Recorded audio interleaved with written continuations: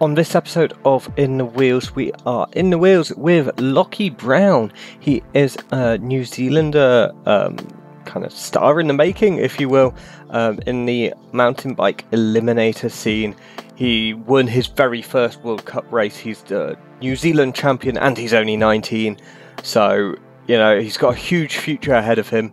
And in this, we previewed the Worlds, which has actually just happened at time of recording, but we previewed it and we talked about his career so far and how he even got into cycling and just what it's like to come across from New Zealand, and then obviously future plans. So sit back and listen in.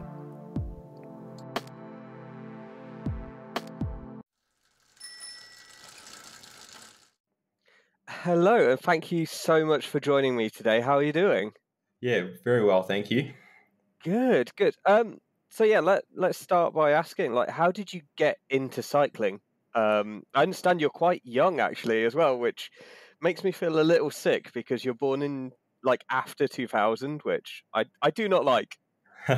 Yeah, so I started racing BMX from quite young. My dad raced BMX as a kid, and we just followed on into that when I was about 4 or 5, and I raced BMX up until I was about 16, and then just wanted a bit of a change, something a bit different. The BMX going to the same track all the time was getting a little bit repetitive for me, so I always did a bit of mountain biking on the side, but just moved more so into that when the BMX wasn't loving it as much as I used to, and then doing the mountain biking just it was always different and super fun. So that's sort of how I moved over to the mountain bike.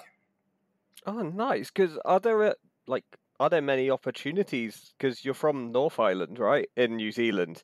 So Yeah. I was trying to think earlier, who would you have looked up to? And I can't even think because Hayden Rolston was he was quite good, but he was on the road and not a Yeah. mountain biker at all. Yeah. We didn't have a whole lot, but always had Sam Gaze.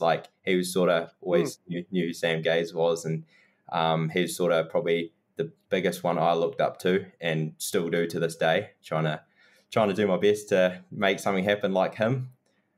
Because he sort of started off in the same way I have, just sort of getting himself over here and just seeing what he could do on the world stage. So yeah.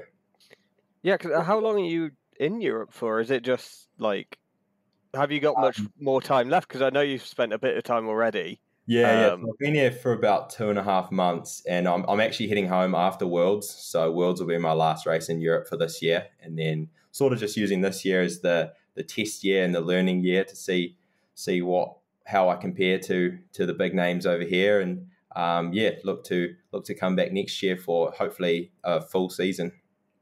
Oh, nice. Because was there any fear when you did that? Because I don't know. Maybe I'm imposing kind of personalities onto you, but to me, I'm I've got family from New Zealand, and I know this kind of New Zealand mindset is so oh, just give it a bash, see what happens, and kind of it's almost fearless in some ways. Yeah, pretty much. If I'm honest, for me, it was if I want to be trying to make something out of mountain biking, you want to race the best. So for me, it was just get over here, just give it a crack, see how we go, and whatever happens, sort of thing. Not really any fear, just sort of more so just keen as to get over here and have a crack, really.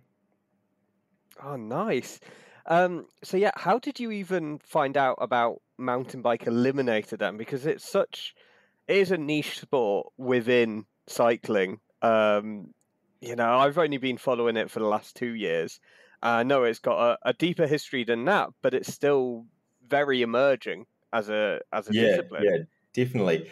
If I'm honest, I've actually only before I came over here, I'd only done 2 Eliminator races, just national champs in 2022 and 2023. So to be fair, I haven't known about it for very much longer than you had, and I know in Europe it's been quite big for a while. But yeah, before then, I sort of had no idea it was even a thing. So yeah, it's been quite a quick transition into it, but yeah, I'm loving it so far.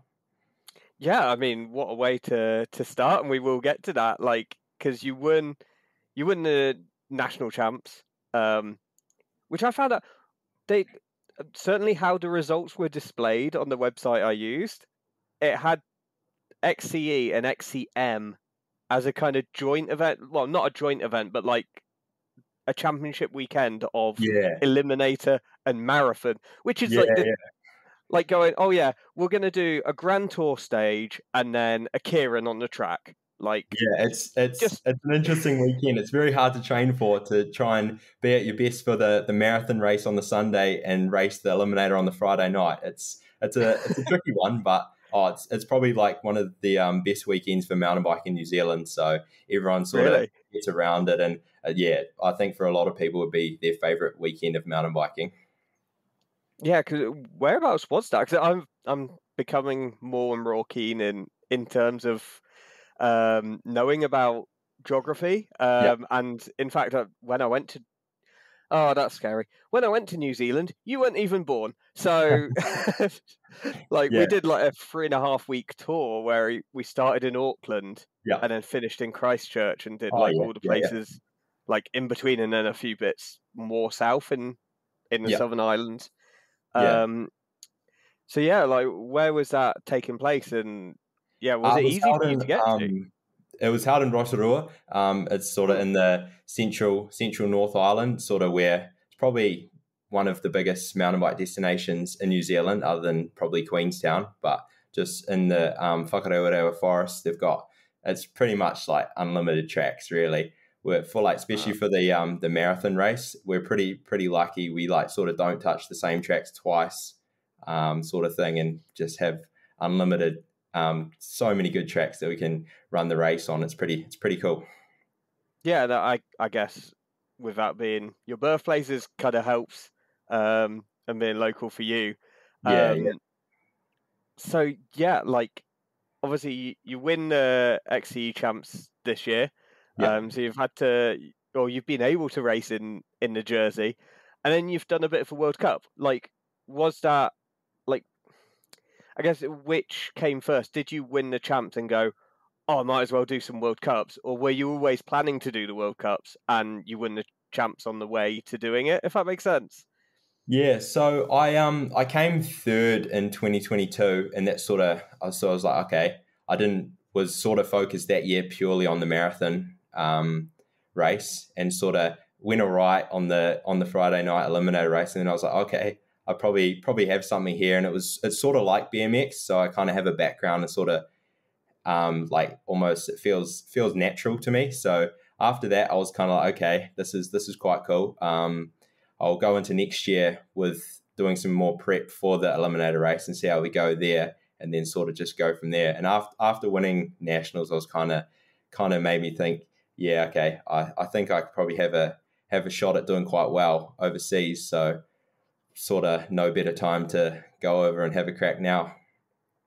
Yeah, I mean, you started pretty well. I mean, doing quite well. Like, so you went to Palangkaraya, the Indonesia round, Yeah, and you bagged first. It's like, who's this guy? Like, yeah, yeah. That's pretty much.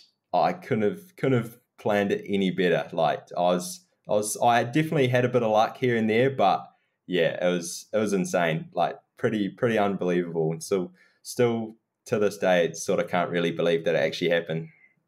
yeah, 'cause, I mean, you put some amazing names behind you and former world champs because I'm sure Tiswan was there, Yeah, who's the yeah, current world champ, and he's won it like 5 or 6 times now. yeah, And Simon Gegenheimer, his teammate, who was the previous world champ before Tiswan. So it's like, yeah, like they're not bad names to beat, if that makes sense. yeah, yeah. Um, did you know who they were, like going into it? Did you go, oh my god, I'm against like this guy and this guy, or were you like completely naive and just like, nah, you know, it is who it is? Nah, I'd definitely done some research and watched some previous races. So I knew who they were, but I tried to just sort of do my own thing and sort of try and more so like obviously you're coming up. It's like looking like next to you who you've got up next to you, and you're like, okay, this you know who that is. It could be quite hard here, but it's just trying to, for me anyway, trying to just focus on what I was doing and trying to just do my own thing, just put my best foot forward and see how I go. Really. Yeah, and did you let like when you kind of got there and did the qualifying and were watching the other first round races, were you watching for who's taking what line around the course, or were you just again were you like in your own mind and going, I'm going to race my own race. This is the quickest line for me, rather than what might work for someone else that doesn't work for you. Yeah, yeah. For me, I pretty much just focus on what I was doing because Mm. I like to think that I ride things or some things quite differently to others. Whereas like I might pretty much just find what works for me and pretty much stick with that because I think whatever I find is usually up there with the quickest lines or the quickest for me anyway. So yeah, I like to just stay with what I'm comfortable with and find my own lines and yeah, like I said, I usually tend to ride things quite differently to other people. So yeah, just sort of go with that.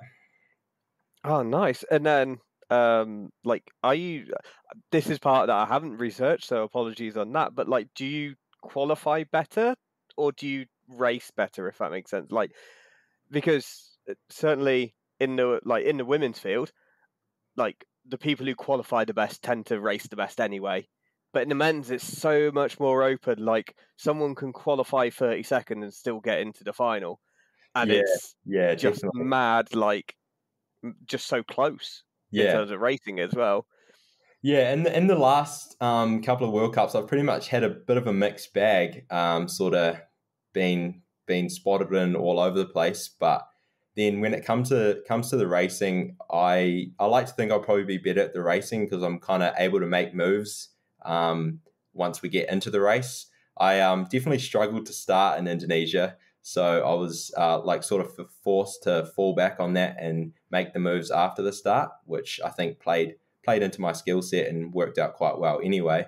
So yeah, I'd probably say more so the racing side of things rather than the time trial because the time trial is always hard racing by yourself just against the clock. You've got no one to chase or no one to um, stay away from, sort of thing. Yeah, yeah, of course. And so you followed your World Cup win with, well, I think his 25th in, I want to say Sakaria. Everyone says it differently, but Yeah, um, yeah, 25th there, and then 9th in Leuven, yeah, which is a great result. So it tees you up nicely. It's a solid set of results, I'd say. yeah. How do you feel coming out of them? I was a little bit disappointed with Turkey. Hmm. I was pretty tired coming into the race. Had a long travel over, and I travelled late, so it probably wasn't ideal. And then just sort of a couple of other things stacking on top of each other, and I sort of knew I was a bit tired going into the race. But then I did qualify all right. I think I might have, it was either seventh or eighth, I think, that I qualified. So it was still good. I was happy with that. But then, yeah, sort of came to the race and I just didn't really have a lot to give, which I was a little bit disappointed about, obviously, because I like to always be up there if I can be. But 25th isn't bad. But yeah, always striving for more. And then Leuven was another good step in the right direction. So hopefully that should keep on with the upwards trend heading into Worlds, hopefully. Yeah, definitely. And are there any lessons that you've learned from this year? Because we will talk about Worlds in just a sec. Like, Yeah. are there any lessons you've learned from this year of racing in Europe that you're going to go, oh yeah, next year when I hit it full hard, like Yeah. this is what I'm going to take into it? Yeah. I'd say um, once sort of, I'd probably say that using like after the time trial, once you've done your time trial and qualified, you pretty much just need to forget about that. Everyone at the top's fast. So where you qualify doesn't really matter. And if you don't qualify as good, it doesn't really matter at the end of the day. You're still in and you've just got to take each race at a time and just go through it that way. Mm. Yeah, I guess that's a great way of looking at things, and yeah, it does show the strength and depth that there really is. Like, I'd say actually, like you could tell me anyone from the start she's won, I'd Yeah. go, yeah, I believe you. Yeah. Like, there's not many races you can feel that way about. Like, Yeah, just because I've got more of a road background, but I guess even in XCO, there's probably 10 names you could pick in an XCO race that you'd go, yeah, yeah, they're a likely winner. But XCE, it's so open. yeah. Um, so yeah, Worlds, what are your, like, have you watched Ireland before? Because to me, I, I feel like Ireland's the kind of Mario Kart XCE course, if that makes sense. Yeah, yeah, Like, more than definitely. any other course, this is like cycling meets Mario Kart, really. Yeah, yeah. Sort of anything can happen at any stage. You just got to be ready to go with whatever happens once you get out there. So yeah. Yeah, awesome. Do you have any particular hopes for it? Are you obviously everyone would love a win? Is the win the ultimate target, or are you kind of Um, going, oh, get round, yeah. see what happens? It's very hard being my first year. I like, as you said, I think everyone's going out there to win, and I am definitely going to do that. But yeah, being my first year, I'm really just going to go out there, have fun, sort of give it my best, race for the win, and yeah, just whatever happens is going to happen. And if it turns out as a win, I'll be unbelievably stoked with that. But if it isn't, it's a good way to end my Europe trip, with whatever result happens. Yeah, definitely. Imagine having a rainbow jersey to take home with you, like, Yeah, yeah. If that was the because case, I don't think I'd take it off all the way home. you just be wearing it through duty Yeah, free and everything. yeah, yeah, Um, But yeah, I mean, you were picked by one of the commentators. I can't remember which one, unfortunately. But one of the two who do the commentary for UCI have picked you as the sort of wild card winner. yeah. Um, is that how? Could you see that happening for yourself, or is there someone that you think, oh yeah, they've got an amazingly strong chance of winning here? Well, like we touched on before, I don't think like anyone's a certain winner with Mm, XCE. Sort of like on the road and in the XCO sort of stuff, you have the guys that are really strong and are likely to win. But with XCE, just anything could happen. Like the bike could go wrong, you can crash. There's just so many chances for things to go wrong. So I think it's so wide open that it's hard to put a finger on any one name. So yeah, Well, I'm going to put you on the spot here because yeah, obviously XE is known to be a bit like very friendly in yeah. terms of like there's a lot of camaraderie. So, is there anyone that you'd like to see win? Not necessarily that you think you will win, but if you go, oh yeah, like I'm really pleased for that person to get the win here. Yeah, yeah. I'd probably have to go with Edwin Lin. He's been so Okay. strong all year. I think he's qualified, like he's won the qualifying almost every race this year, and he's been strong all year. So I'd say if he wins, that'd be awesome. He'd probably be the one for me. Oh, nice. So what are the plans when you get back to New Zealand? Yeah, what's the rest of your year looking like?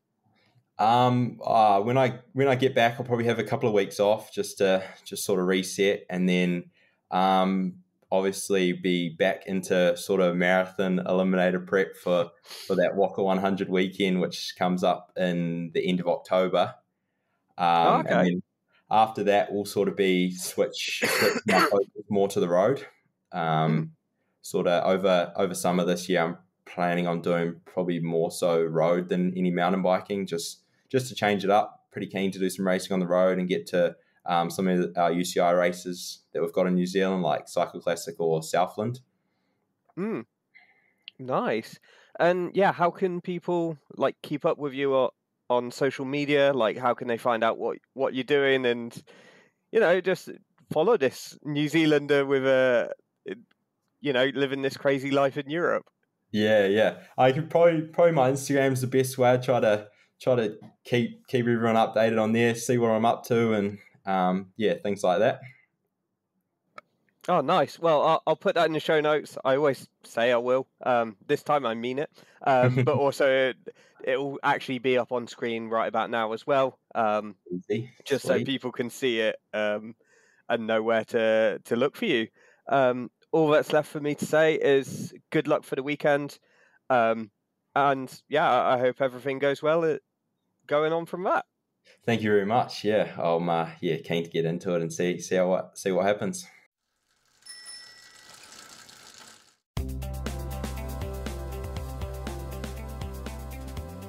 Well, there you go. That was Lochie Brown. I hope you enjoyed it as much as I did recording. As always, if you could drop us a like and subscribe and all those good things that people say on YouTube videos, it would be hugely appreciated. If not, no bother, because I'm just glad you've listened to all of this and got this far.